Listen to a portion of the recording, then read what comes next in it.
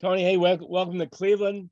Talk about yourself as a football player. What do you do best, since we all don't get to see all the time? I fly to the ball. I mean, I'm one of these guys. I'm one of those guys that I'm an ambassador of hard working when I get on the football field. I get out there and put my all this, no matter what I'm doing. I mean, if I'm going to the ball, if I'm trying to get interception, or if I'm spilling a puller or forcing a puller, I'm gonna give you my all, and that's how I play the game. Thank you, Jeff. Tom Weathers is next. Thank you, Rob. Hey, Tony. So you go from Arizona to West Virginia and you play in the Big 12 where offenses are wide open and teams are scoring at an unbelievable rate. How much did that help your cover skills? And was that part of your decision to go from Arizona to WVU? Yeah, that and it was a climate change. I mean, I'm there in Cleveland now. You know, I'm from Las Vegas, where it's always hot. So, I mean, I dealt with the cold for a whole season in West Virginia. I met a lot of guys from Cleveland. So, I mean, just moving to West Virginia was a good thing all in all, because I met a lot of new people and I got used to a different climate and a different type of football in the Pac-12. And how much do you pride yourself on that versatility to be able to play, you know, outside, inside, cover tight ends, running backs, whatever it takes? 100%. I mean, I feel like I can play any position on the defense. I mean, if you needed me to gain 70 more pounds, I can gain to play D-line. I mean, I'm a football head. I mean, I can lose 30 pounds to play corner. Whatever you need me to do, I'll do. And that's what I'm going to tell Coach as soon as I step foot in the building. Thank you, man. Thanks, Tom. We'll go to Nate Orrick. Tony, congratulations.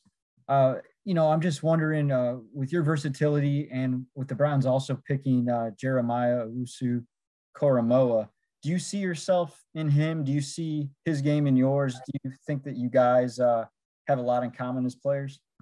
No, for sure. I mean, we're both athletic linebackers, but that's what the game is changing to. I mean, so it was a great two picks for our staff. I mean, our coaches. I feel like it helps us out a lot with having two more linebackers that can run with those receivers and running backs on the defense. So the type of linebackers that you guys are, what advantage do you think that gives defenses when it comes to dealing with the evolution of the other side of the ball on offense and the types of quarterbacks and other players you have to face?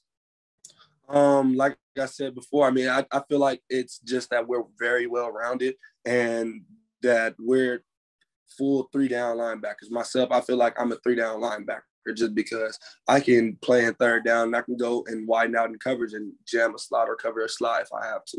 And I can also play in the box. That's what I've done in college. So I'm all ready to go. Thanks, Nate. Mary Kay Cabot, you're up. Yeah, Tony, can you just talk about how grateful are you that there is a team like the Browns that is kind of, jumping on this early, the wave of the future sort of modern day linebacker, and really appreciating and valuing guys like you and Jeremiah? It's great. I mean, I'm blessed that, I mean, everybody call me undersized or whatever you want to say about it, but I don't think of myself like that. And I for sure don't play like that. I never will play like I'm undersized. So, I mean, I love the fact that coaches are buying in. I mean, the whole league is eventually going to have to buy into these passing coverage linebackers because the league's getting faster and is becoming more and more passing game. Have you envisioned and imagined, going up against Patrick Mahomes and Tyreek Hill and Travis Kelce this year? I've done that all year. This whole last 2 days were hardest 2 days of my life. And all I'm thinking about is who I'm playing against and what quarterback I'm going to play with and what guys I'm going to have to tackle. So I'm ready to go, though. Thank you. Thank you, Mary Kay. Tony Grossi, you're up. Hey, Tony, you're from Las Vegas. You played 3 years at Arizona. Who voluntarily moves to West Virginia? What's the real story on why you transferred? Like I said, it was one with the transfer thing. I graduated from Arizona. The Pac-12 might not know how to play football. So when I decided to transfer, I took it upon myself to go somewhere and think about going somewhere where it'd be a change of environment, a change of everything for me. And I didn't have family out there because I've always been close to home. I mean, in Arizona, I'm 5 hours away from family. So this is my first time I'm actually far, far away. and I had to do everything by myself, and it developed me as a person. Wow. So, boy, if somebody out west, if the Cardinals would have drafted you, you would have said, oh, well. I mean, it's close to home, but hey, I do love Cleveland. I'm telling you that. All right. Thanks, man. Thanks, Tony. Scott Petrick has our next question. Hey, Tony, are you still in West Virginia or are you back in Vegas? What's that? Are you in West Virginia or are you in Vegas? I'm in Las Vegas. Right now? Yes, sir. Have you been training there or just for the draft? I'm training here. Okay. And what's it like? I mean, I'm a big fan of Vegas. What's it like growing up there? Do you love going back there? Oh, definitely. I mean, me being from Vegas, I don't really get into what the tourists and like you said, you're not from here. So people that's not from here get into when they come out here because it's like regular to me. So, I mean, it's just, I treat it like home. I mean, I work out every day. I mean, occasionally you go to the casino. I feel like we got the best food spots on earth out here. So I love my city. Thanks. Thank you, Scott. Nate Oracle, go to you.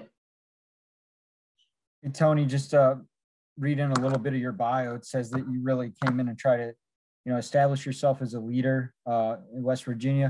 How important was that to you, and how do you think that can help you, obviously transition to the NFL? You're going to be a rookie and there will be veteran leaders, but, just a change of scenery and adapting. How do you think that'll help you?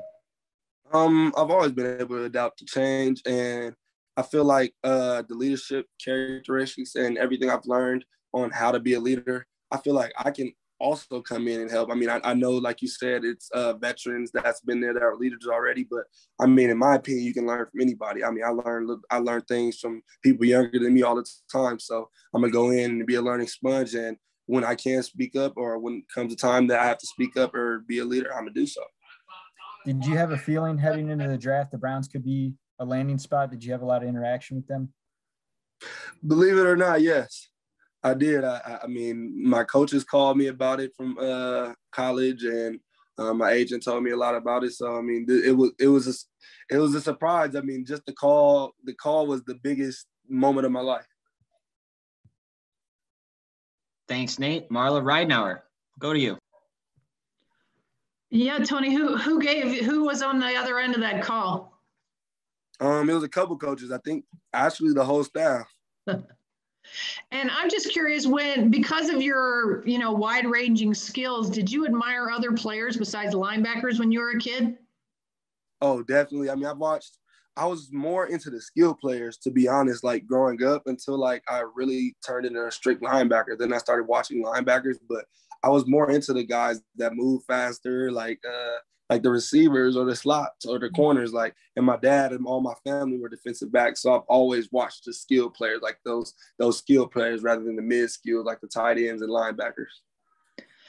And you talked a little bit about kind of being the new wave of player, but is that almost exciting to be, you feel like you're sort of creating something new here?